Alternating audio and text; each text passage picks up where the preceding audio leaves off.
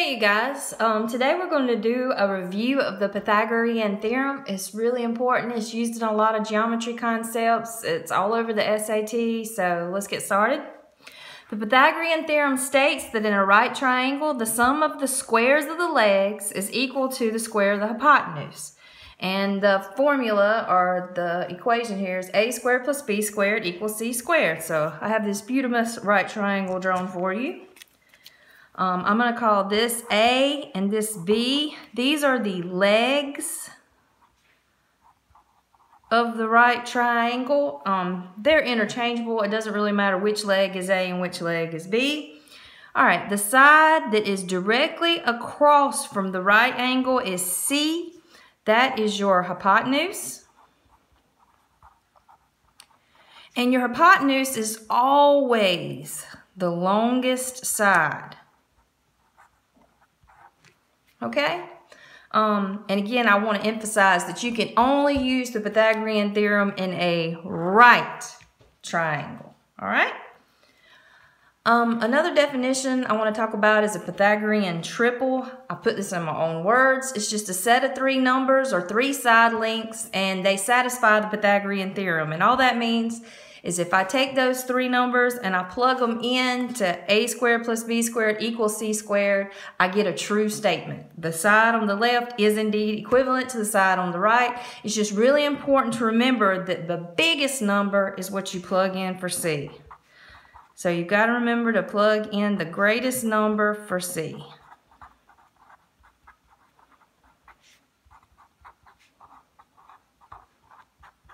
Super important. All right, so a couple little notes to help you do these problems. The first thing is if there isn't a picture given or there's not a triangle, you may want to draw one. It's extremely helpful, especially if it's a kooky word problem. I always draw a picture. You plug in the information that they give you into the Pythagorean theorem. So again, the a squared plus b squared equals c squared. Just like when you solve any kind of equation, to isolate the variable, you use inverse operations.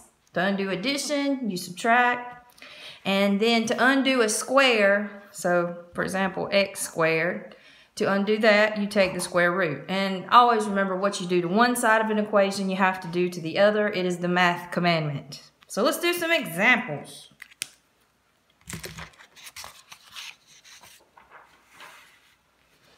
All right, so our first example says, could a triangle with side lengths 4, 5, and 3 be a right triangle?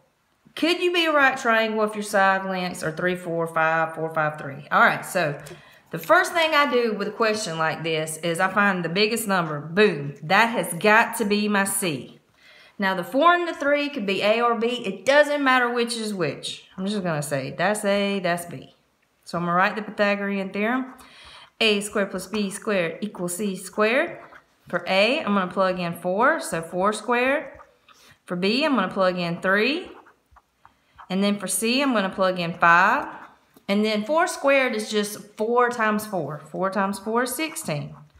3 squared is 3 times 3, which is 9. 5 squared is 5 times 5, which is 25. 16 plus 9 is 25. So look, does 25 equal 25? Indeed it does. So could that be a right triangle? It is totally a right triangle. So yes, a right triangle. Boom shakalaka. Let's look at another one like that.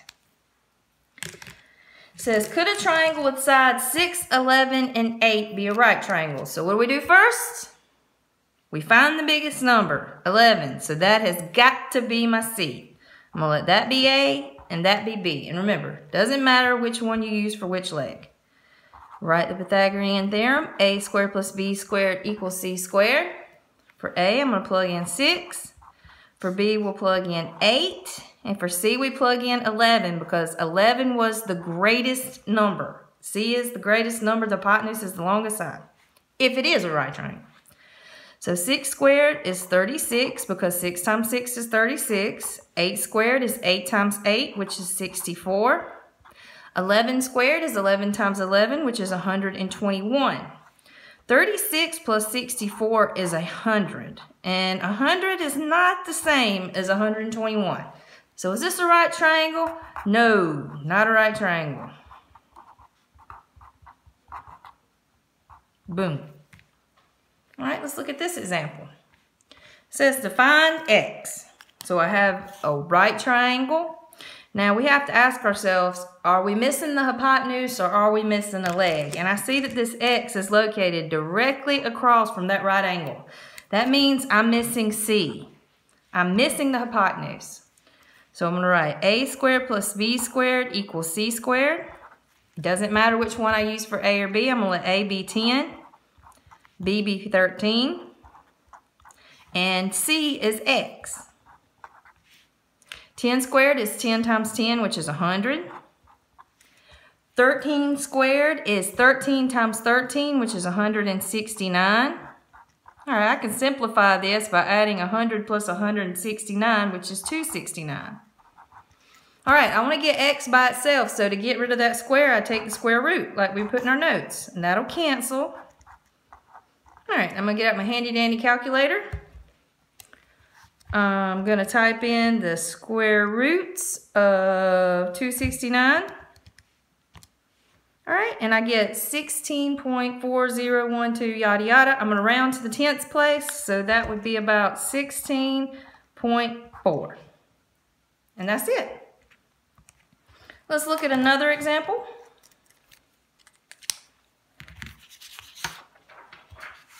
All right, for the next one, they didn't give us a picture, but they used B, C, and A. So that's not so bad. I don't really need a picture for that.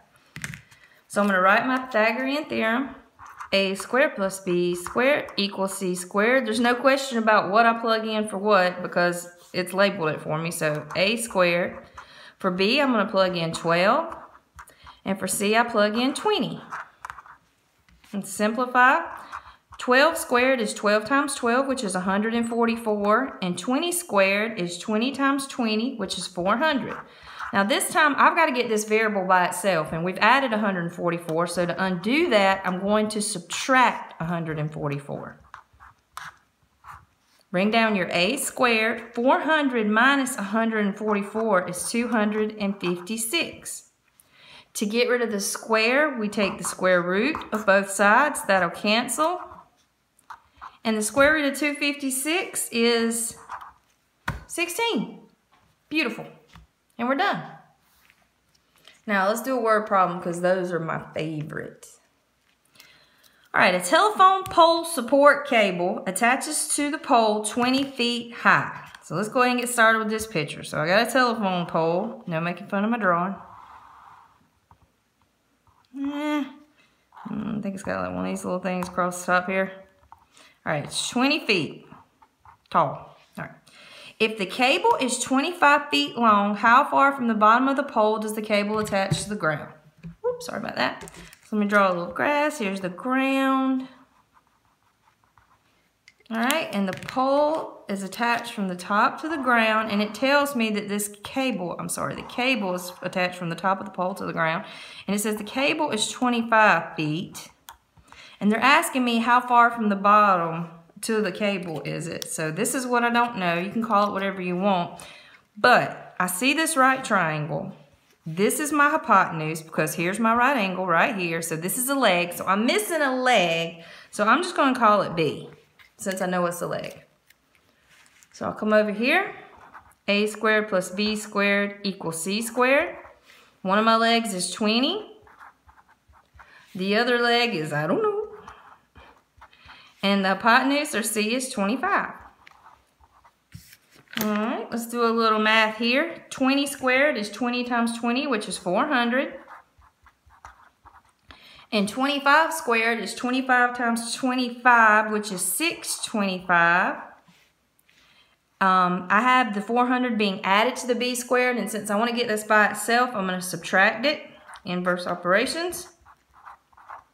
That'll cancel. And I get B squared is equal to 225. B still not by itself. It's got that square. To get rid of it, I take the square roots.